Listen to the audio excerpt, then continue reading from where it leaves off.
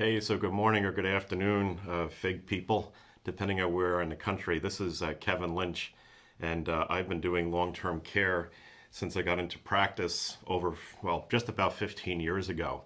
It's very much a part of my practice, and if you haven't been using long-term care or you don't have it ingrained in your practice, to me, you really can't be doing holistic financial planning if you're not doing that. This is definitely one of those risk mitigators. And as I tell my clients, if you don't have a long-term care policy, well, then you really do. You're going to spend down all the assets you have for a care event for one of you. And that may not be such a good strategy. So I work with the gang there at FIG, Alicia's team. They're like an extension of my team here. They're extremely responsive. I don't run any illustrations. So if that's holding some people up on the phone, I shoot a note over to the gang with Alicia, and back comes my illustration that night or the next morning, depending how late in the day I send it over. I'm extremely happy using them in that capacity, and they are very, very willing to help, and really an extension of the office. So if that's holding you up, that I don't have time to run illustrations, well, do you have the time to send an email? Because that's really all it takes. For those that are looking to get involved in doing long-term care, I would do a class on it. I'm very big into education. If you want to figure out a way of, how to get it implemented into your practice, start a class. Do a Zoom class on the different ways you can get long-term care, and just don't mention any companies or products. Just make it very, very neutered, if you will, and then folks will call you and they'll ask you questions about it, and then it just leads into a regular discussion. Well, why don't you come in for a meeting? So, to use it for holistic planning, I think that's the first reason to have long-term care. Secondly, and let's not disregard this one, people need this. They need this coverage.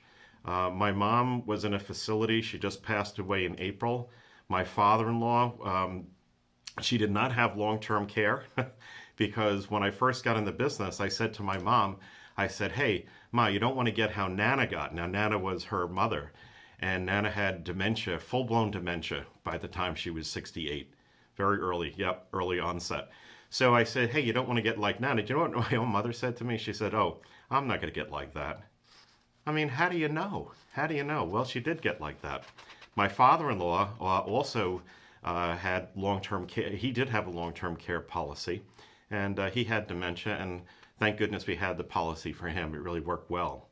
The other reason, I think, the third reason I'd say to have be in this business of long-term care protection is the tremendous satisfaction you get to help people. And, in that regard, I just want to tell you a little bit of a policy that I sold back in February of 2017. It was an Asset Care One America program. And my client, February of 2017, so, I don't know, 3 years ago, in May of 2019, okay, so a little over 2 years later, they were on vacation. He was 74 at the time, she was 64, and they were on vacation down in Cape May, New Jersey.